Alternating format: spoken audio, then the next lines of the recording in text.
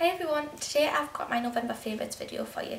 I'm sorry if the lighting's a bit weird, it keeps going alright and I'm a bit blue and stuff, but we can deal with it.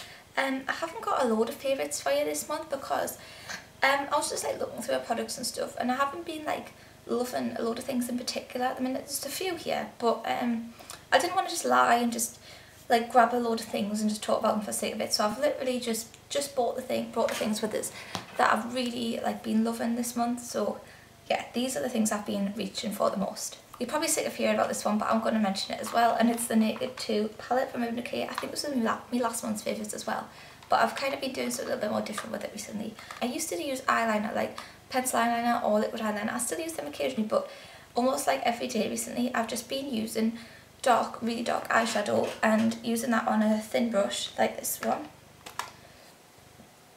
Like this, like the flat brush. As you can see, I've been using it. And I used to use them in the really dark colours to just like line the edges of my eyes, like underneath and across the lash line, like at the top. And the colours I've been using for that have been these two, and so it's a little bit of the brown, but I always like mix the brown with the black, or this one with the black, and just like go between the two, just to darken them up a bit. And I find that really works really well. Yeah, I just find it looks a lot softer and a lot more smoky and smudgy and a bit more natural, I suppose, than like a thick black line or like black gel liner. Yeah, so I've been really loving that for that, and it's really handy that it's actually got the black in and stuff, so I can do the rest of my eyeshadow and then just use these ones for the eyeliner at the end. So yeah, I've been loving it for that. Sticking with eyes, another thing I've been loving recently is my MAC paint pot, and I've got a limited edition one called Vintage Selection, but I think it's very much like Bare Study.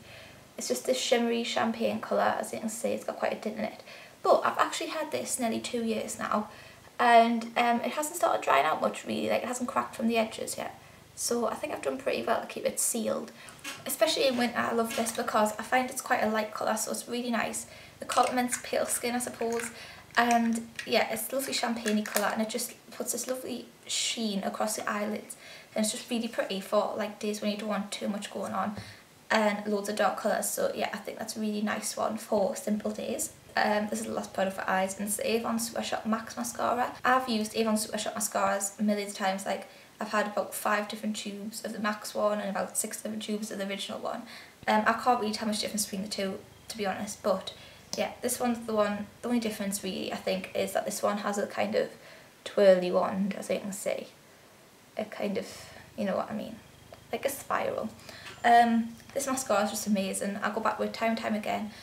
This and the Bullshit Volumizer are my two favourites, and I will go back to the two time and time again because they're so volumizing and just really, really nice and really good everyday mascara, and it can be built up really nicely. It doesn't clump together too much at all, and yeah, I just absolutely love it, and I've went back to it so many times that I can't even count, so that shows just how much I love this. The next product is a foundation that I haven't actually mentioned for a while, and I used to talk about non-stop because it used to be my favourite, and it still is my favourite, which is why it's in today's video. It's the Gemma Kid, like I said, liquid foundation.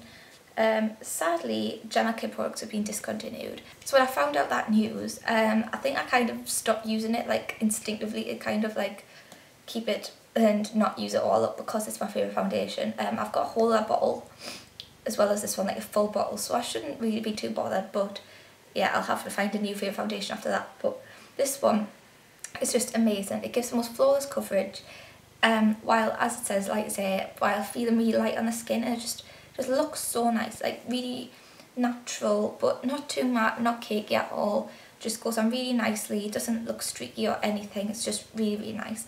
Can't say enough good things about it. I can't really say anything bad about it at all. It lasts really well, and I'm really going to miss it when I've run out of the 2 tubes I've got, and I really hope it comes back because I don't know what I'll do without it.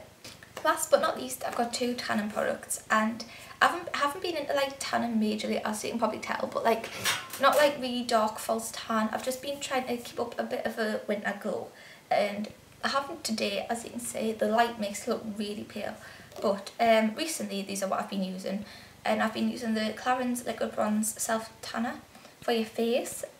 I've just shoot this up. It's probably about down to here now. But this is really nice. It goes on like a white cream, You just put it on your face with a cotton wool pad and it just soaks in, and then it develops and you have a really nice glow. It's not like a proper tan, like it's not like a scary orange tan, like I wouldn't be scared putting this on. It's just really nice glow and just brightens your skin up a bit and makes it a bit more alive. And the next and the other product I've been using on my body is the Garnier Summer Body Moisturiser. This is just basically like a gradual tanner, like a moisturising tanner. It does smell quite strong. Like it smells like fruit, but you can still smell the tan. Like it smells like apricots, but you can still smell the tan as well. Like my boyfriend hates the smell of this. But it just gives like a really nice light tan. Like it's nothing too obviously orange for middle of winter. But yeah, I just want like my skin to just have that, take the edge off the pale. So yeah, these two products have been doing that for me recently and I've really enjoyed using them.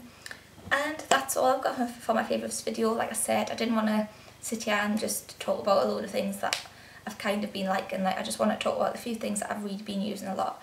So yeah, that's about it, and thanks for watching everyone. I'll see you in my next video. Bye.